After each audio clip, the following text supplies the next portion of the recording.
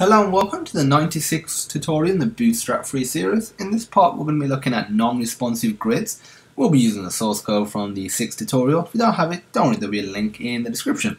Bootstrap can also support a non-responsive grid system. You may be wondering, why would you even use Bootstrap if you're going to be using a non-responsive grid system? And well, it has a ton of great features, from UI elements to a grid system that even if you don't use the responsive nature of it, it's still cross-platform and it works really well. So I see several websites every single day that aren't responsive but still look very good for a non-responsive website.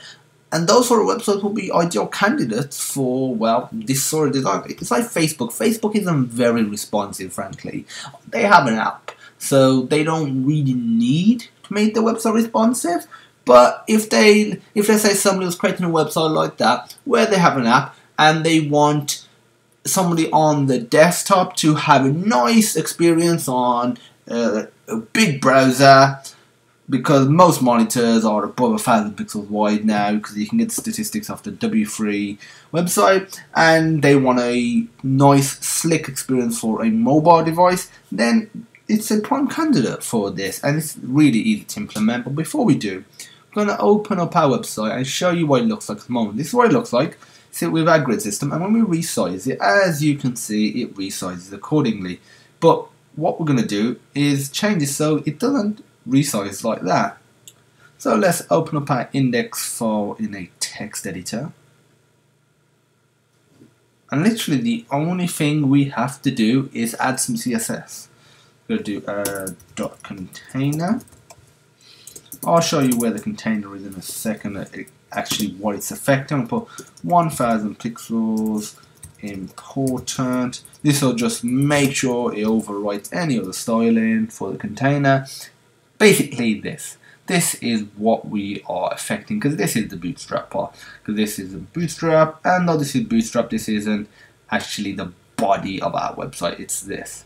You can put whatever you want in here. So if you want your width of your website to be 800 pixels, 850, 1280 pixels, 1500 pixels, it's your choice.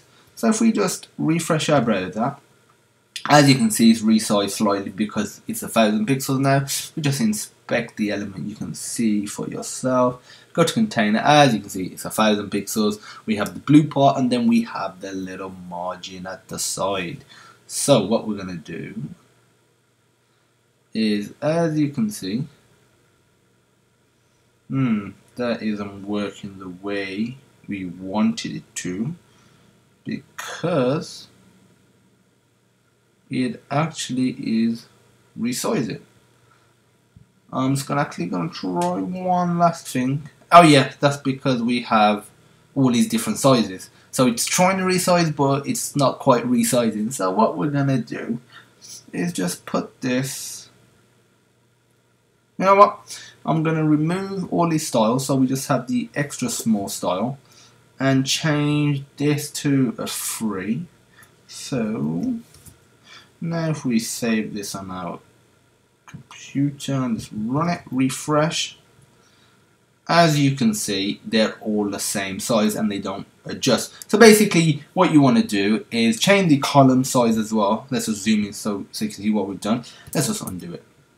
So we have our column. We're just going to remove the large and the medium and the small as well. Frankly, you just want the extra small, and what you want to do is just change it to how you want it to be done, and then you refresh.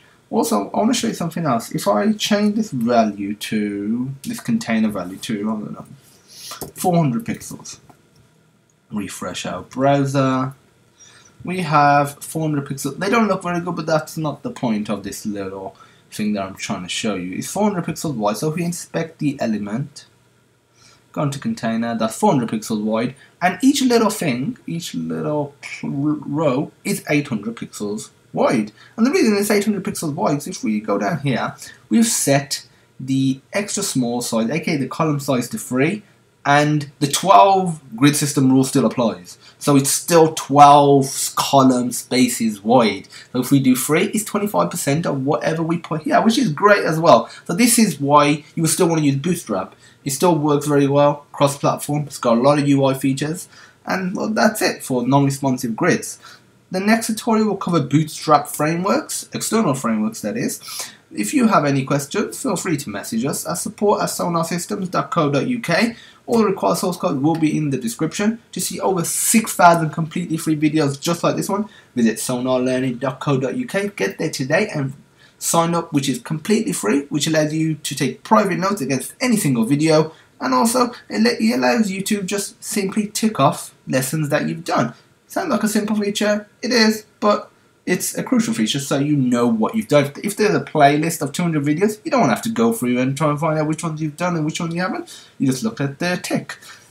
And as usual, thank you for watching, and I hope you have a great day.